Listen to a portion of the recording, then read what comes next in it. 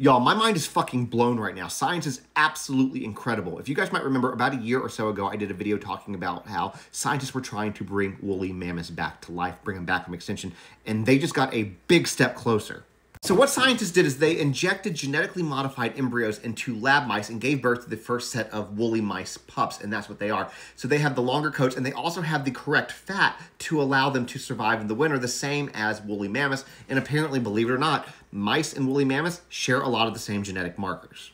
Now, with all of these developments, they're hoping to have their first set of actual woolly mammoth calves born sometime in 2028, but that's not the only animal they're trying to bring back from extinction. They're also trying to bring back the dodo bird and other animals to basically try to help the habitats that they were once in and recreate those ecosystems.